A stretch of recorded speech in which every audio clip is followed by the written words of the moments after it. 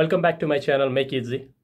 In this specific video, I'll be showing you how to check given number or input number has 0 at last or not.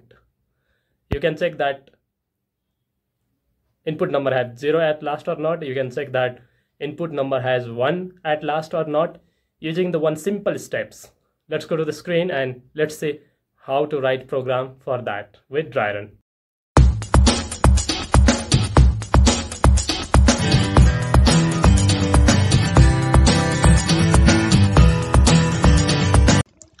I'm using here QB64, which is easy to use. You can copy program, you can paste it here, just like Microsoft Office Word, and you can test the program very easily. If you don't know how to download and install it, you can watch my previous video and you can download it. Now rem is used to write the comment in the program. I have used here rem program to check input number has 0 at last or not. As you can see here, numbers 120 has 0 at last. This 0 at last.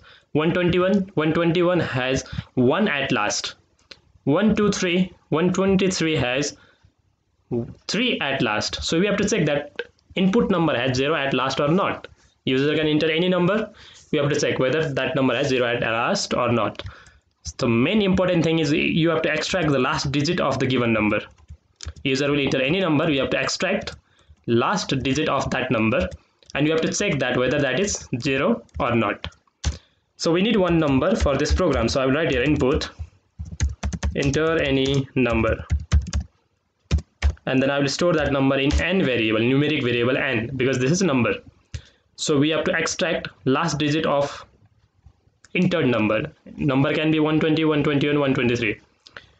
To extract last digit of the given number, we have to use here mod.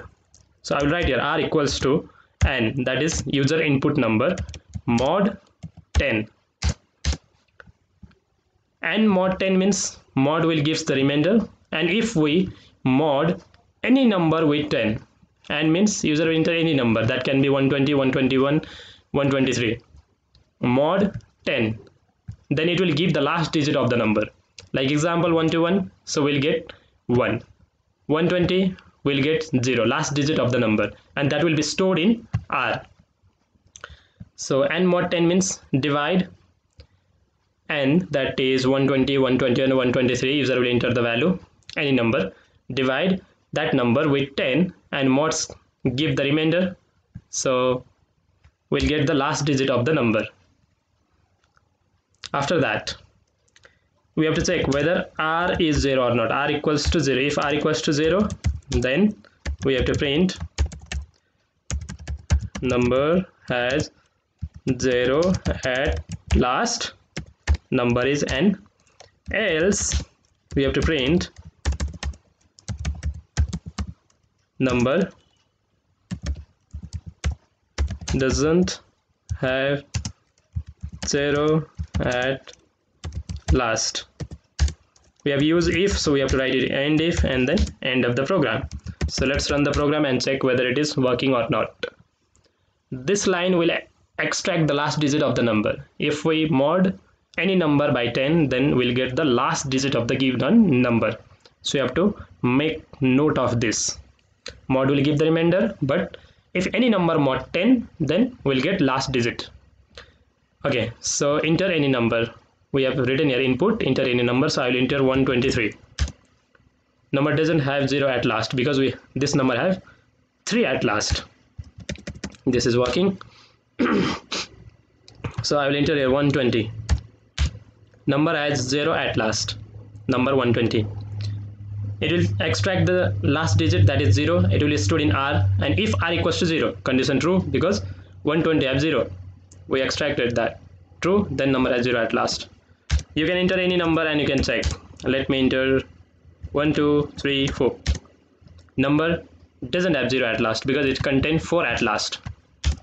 Fine. So if question asked check whether number has 1 at last or not, so what we have to do, we'll write here same thing, r equals to n mod 10, because we have to extract last digit of the given number.